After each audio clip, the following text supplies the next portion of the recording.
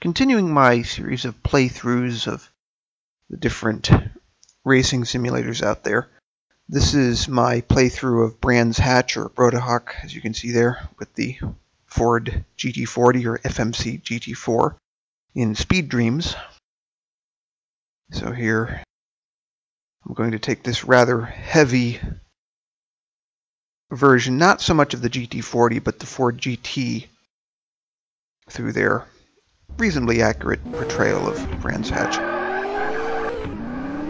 I had to hold the car back for pretty much the whole run because its handling is not up to its straight line performance.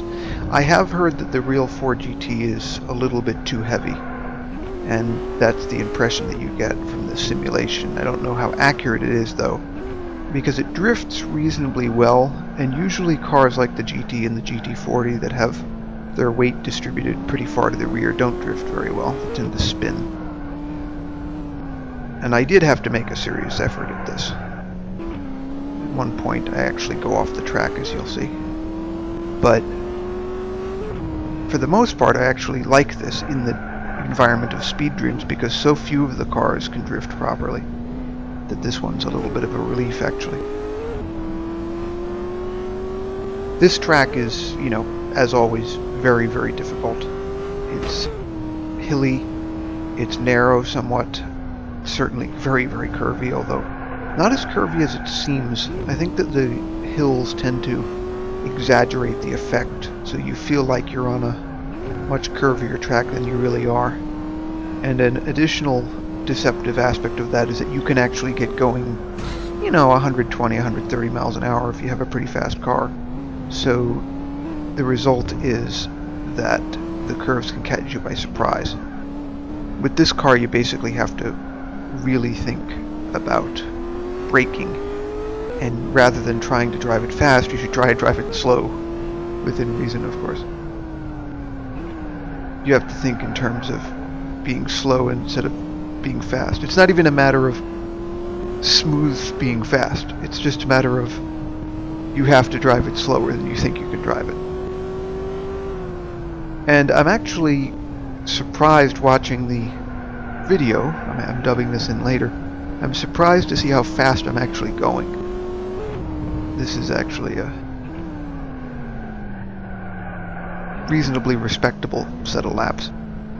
But the times are slower than in TORCS, and I think the reason is just that TORCS is trying to simulate the real GT40, even if it makes a number of mistakes, whereas in Speed Dreams they're more trying to simulate the GT. And the GT, as I said, doesn't get the best reviews. I mean, it is very, very fast in a straight line, but it's just not the equal of the GT40, which is crazy because the GT40 is from the 60s and the GT is from the early 2000s.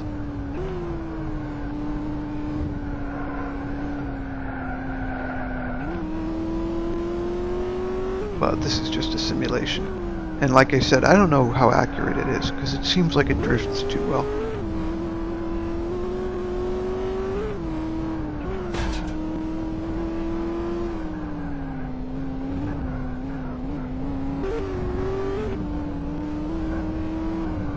I am gradually relearning how to use a race line.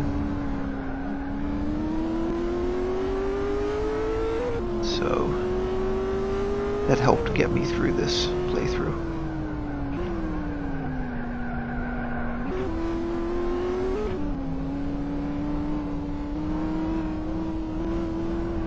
So, final lap.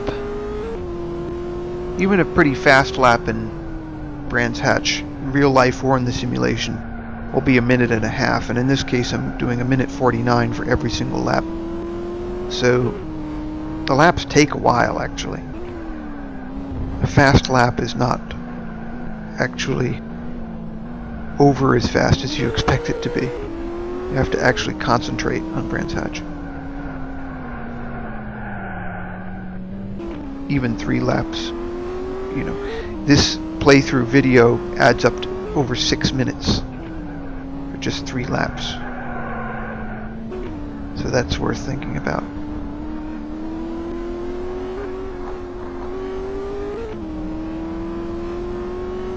this bridge. This is one of the fastest sections of the track right here. So you have to be careful to brake at the end because you're coming up a grade and your brakes will not work 100%. Even though you'd think that gravity would help you in that instance, my experience is it unbalances the car, and so just like going downhill, you have to be careful. So these curves are easier than they look, and then the last one, which is the chicane, is harder than it looks. I just made that look easy. That is not easy.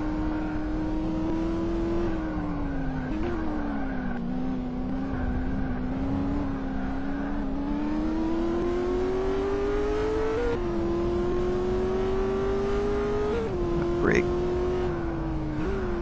This sweeping curve is also deceptively difficult. Almost go into the pit there, and then I just barely make it over the finish line. And then you hit enter for results, and there are the results. 149 for every lap. So that's it. Hope you enjoyed this, and thanks for watching.